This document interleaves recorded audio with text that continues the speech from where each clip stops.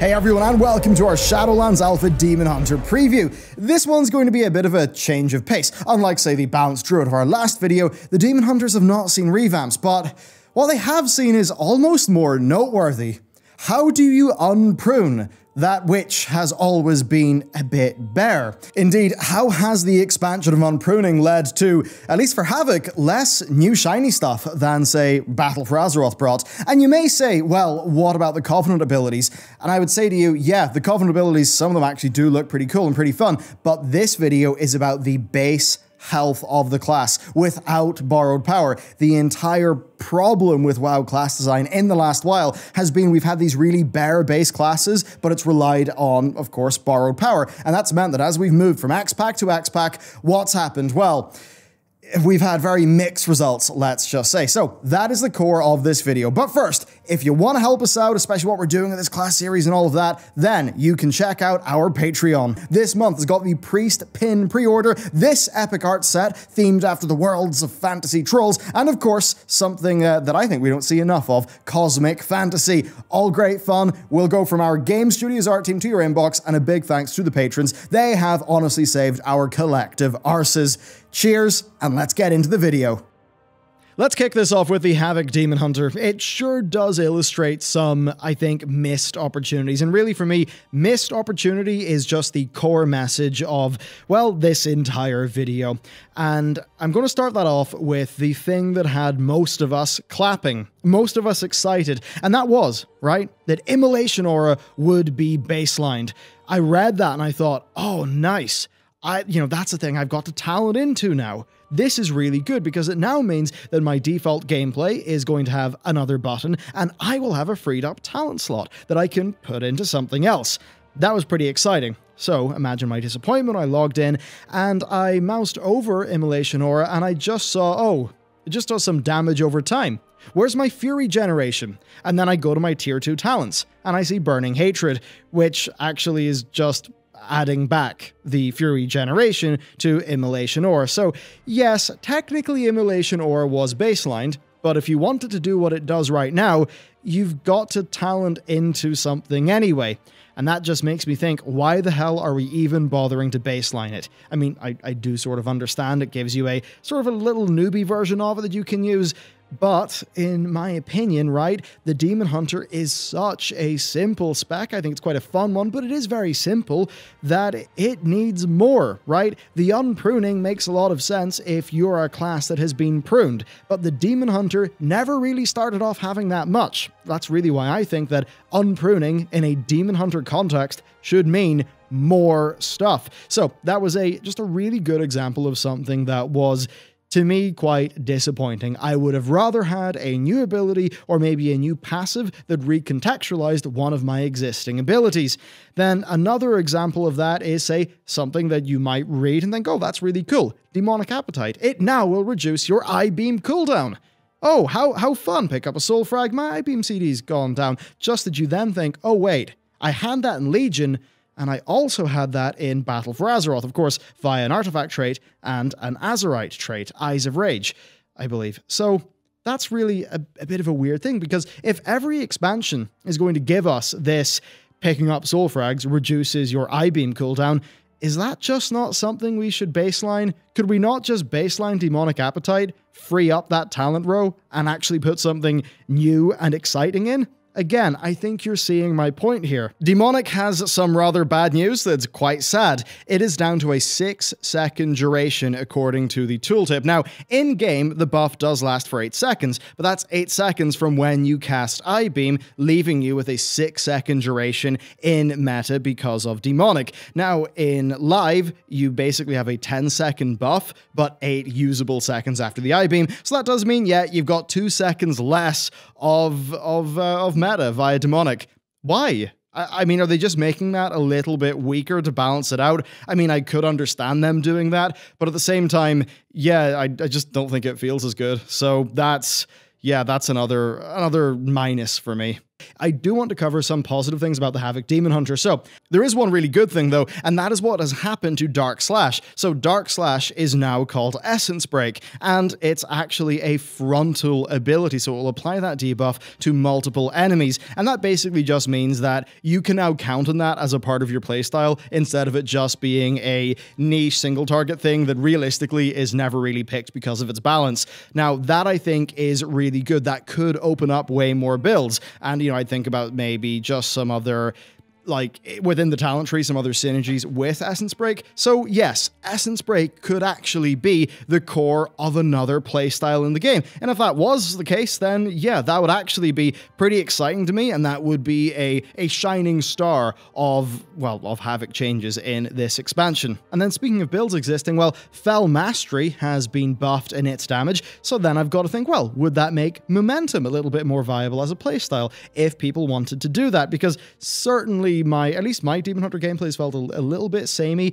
as of late, and if the Momentum build is a little bit more viable, perhaps that could open up maybe some Fellblade usage. Certainly Fellblade does feel like it's a cool spell. I love having its, you know, its movement and all of that, but it doesn't really fit that well into a bunch of the gameplay. And I suppose that does just lead me to thinking, would this game be a little bit more fun for the Havoc Demon Hunters like myself if, say, Demonic Appetite's I-Beam cooldown reduction was, you know, baseline? You could have it and Blind Fury with a really good synergy. That would be a pretty cool demonic build that could then work really well with Essence Break, and you could be getting lots of beautiful synergies there. Okay, I know that might actually just seem like some wish fulfillment that would be a bit OP sounding, maybe. Now with Fell Mastery, like if that was to make Momentum more viable, or even BIS or something like that in some situations, yeah, a little bit of me would be happy because there would be more build diversity. However, the usability of it is still quite questionable because of, frankly, BS movement. Fell Rush, sure, it doesn't disconnect us as often as it used to. It barely ever happens to me anymore, but that is a frustrating element.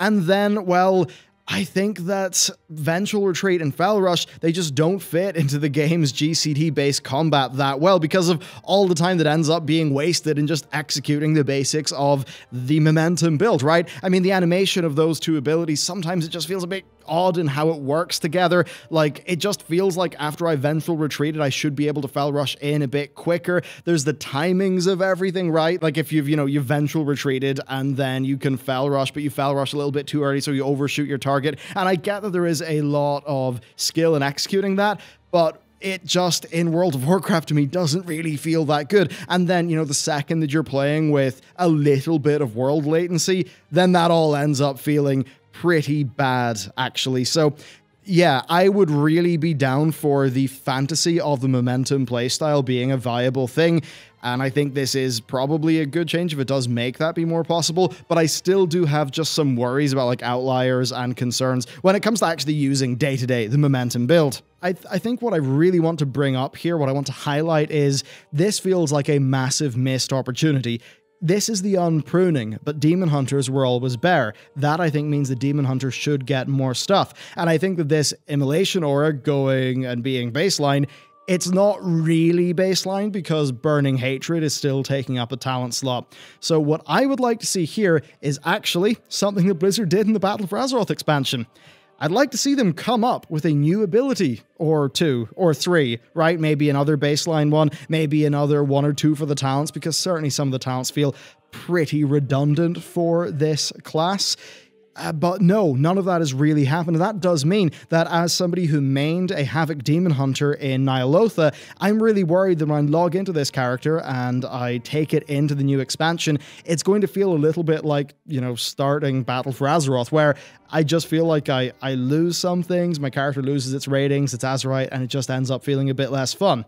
Really, I think this is showing that it is pretty similar. It's pretty basic, and it's going to be the soulbinds that pump it up a little bit, which means that, yeah, we're still relying on borrowed power to actually put a little bit more flavor and fun in our Demon Hunter. I mean, certainly I wonder what the pace implications of losing Furious Gaze will be like, and then I've got to wonder, well, will Furious Gaze just end up being a soulbind, so it'll kind of all feel the same, and we'll just have this weird situation with the borrowed power systems that they seem to be putting a lot of classes into? So yeah, there you go. That is the Havoc thoughts. I did this in a very different style to my balanced druid video because, I mean, it still is basically the same core spec, right? You get it if you've ever played it. This is more just me saying that there's a missed opportunity here. We could have done so much more. And speaking of, well, could have done so much more, let's talk a little bit about the Vengeance Demon Hunter, the tanking spec. So they get Fell Devastation baseline. That's pretty cool. That makes me happy. And then Demonic being brought over here also is really great. There's a little bit of a missed opportunity here though, right? I will say that I-Beam Demonic feels really good because the I-Beam puts you into meta, and then meta changes up just a little bit of your ability usage, right? By swapping over your Blade Dance and your Chaos Strike. It sort of changes up the feel and the pacing. It's an exciting high point. But that doesn't really happen with Vengeance as much. Now that said, when you're in meta now, you are slashing off extra soul frags, so there is a little bit more resource regeneration there, but it does not feel as satisfying as it does over on its DPS counterpart. And then moving into the talents, there is one thing that I really do like, that I would like to see Blizzard do, I think, a good bit more in Havoc. They actually baked in the Fallout talent into Abyssal Strike. That is a great move. That frees up another talent slot, which of course means more potential, more fun. But unfortunately, the rest of that row right now is just a bit blah. You've got Infernal Armor, that's a new talent, but it's just a boring passive with basically no gameplay. And then Charred Flesh, that's kind of a cool DPS window, but Spirit Bomb has been moved into this row, and Spirit Bomb is almost certainly going to still be your default option. And I'm pretty sure Blizzard even said in their blog post they didn't want Spirit Bomb to feel like the default, but I kind of think it still is going to be that. I mean, certainly the other options in that row are not particularly exciting to me from a gameplay perspective. And again, here I'm focusing on the gameplay, not on the balance, because it is early, right? So it's just about whether something's fun or not. So I'd say to Blizzard, either baseline Spirit Bomb, because realistically it's kind of been like that for a long time, or maybe give us a new talent option that fills the niche of increasing our DPS that actually does involve some more active gameplay. Then also Fellblade. I mean, I've got to be honest with you, I just don't really see where Fellblade ends up fitting into this spec. Certainly when I go with Fracture, I feel like I've got plenty of resources. Yeah, Fellblade, it just seems like they could do more with it here. They could change it up. Maybe a new ability could be created to fill that spot that would maybe fit a little bit better with the design of Vengeance. So there's definitely room for something there. Then if I hop over to, say, the second to last talent row, it's swapped around now. It's now got Void Reaver, Soul Barrier, and Demonic. Generally, I'd like to go for Demonic because I like I like the swapping in and out of meta. And then the final row, well, that is Last Resort, as it was before, plus Bulk Extraction and Ruinous Bulwark. Now, Bulk Extraction is new. It instantly shatters up to 5 lesser frags and then consumes them instantly. So basically a little slurp of health. Well, decent slurp of health for you. Then Ruinous Bulwark, well, it combines with Fell Devastation, and therefore it combines quite nicely with Demonic, so that's why those roles were split up. But again, I've got to think that, I mean, could that just not be baked into Fell Devastation and then we could get something new in that row? This to me feels a tiny bit like a lesser version of the Immolation Aura situation over in Havoc. Although that said, because it has an overhealing side to it, you can actually then, with this, use Fell Devastation to prepare for incoming damage. So I will give Blizzard that there's actually pretty cool gameplay in that. Then also there's something I just wanted to point out.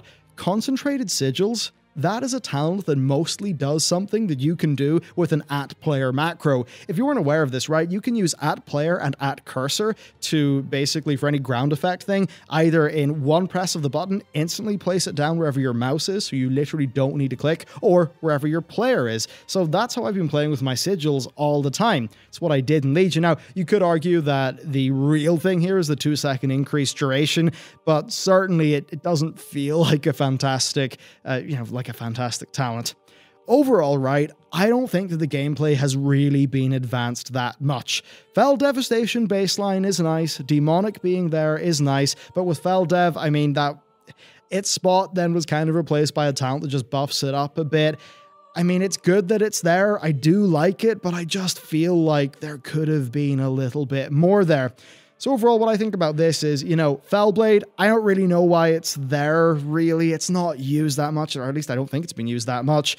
I can rarely find that I'm spending the Fury in a satisfying way when I've talented into it, at least running around in the alpha. Yeah, it just feels like a bit of a wasted space. For Spirit Bomb, I just wonder, should we not baseline it, right? Or maybe give us a Fury Spender that is, you know, about increasing our damage in a different way in our talents. And then for Demonic, I mean, yeah, it's a fine pace of change, but I just think that maybe if Metamorphosis did a little bit more for our abilities like it does on Havoc, it could be a little bit more exciting to use. Now that said, I will also acknowledge that it's a tanking spec, so I don't expect its like core button mashing rotation to be as exciting as a DPS spec, because obviously as a tank, you've got other concerns, right? There's other stuff filling up your brain, you know, in terms of the goal that you've got. It's more than just make my EP as large as it possibly could be. But certainly I will say, with Vengeance, I feel a little bit of missed opportunity. And with Havoc, I feel a lot of missed opportunity. And as somebody who mained this class and killed N'Zoth heroic with it, yeah, I can't say I'm particularly excited about these changes. Now, certainly there could be small little things that make spells more fun in the Soulbind system, and yes, we are getting our 4 new class abilities via the Covenants. Of course, this initial video series, this isn't really about those. This is about the baseline health of our specs, because I think one thing that has damaged the game quite a bit has been this massive reliance on borrowed power. Yet here, there's not really that much interesting happening to the core of these specs, and certainly all the progression of these 2 specs is going to be happening via a borrowed power system, which I guess just means that when we move to the expansion after Shadowlands, like, what nice things that we had in Shadowlands from our Soulbinds and our Covenant abilities, you know, what of that will we just lose, and that'll be it, rip? What of that will then go on to our talents, so that there's something that we used to have baseline and it's now a talent and we don't feel good about that? You know, it'll just be that cycle again, and that really does worry me. Yeah, so there you go, that's the Demon Hunter situation. Yeah, I mained Havoc in 8.3, and I'll definitely say I don't feel any new excitement for playing this class in this expansion. There's stuff in this expansion I'm excited for. So overall, my Shadowlands vibe right now is positive, but certainly I will say, yeah, Demon Hunter situation disappointed me when I looked at the class forums, the feedback forums for the alpha. Again, quite a lot of disappointment. I started poking around, and yeah, people are just like, really? Really? You know, the druids are getting a bunch of new stuff. Well, okay, less for Feral. Feral seems a bit, but you know, there's classes that are getting a fair amount of new things and a lot more baselining, and it just feels like the Demon Hunters are just left behind, right, in a bit of an older era. Certainly, they need more. I think this one actually needs a little bit more work, a bit more thought from Blizz. So there you go, that's my thoughts. Of course, I want to know what yours are, so let me know down below. Thank you for watching this video. Be sure to check out the Balance one for another class that I think is in an interesting situation anyway. And yeah, with that, I'll see you next time.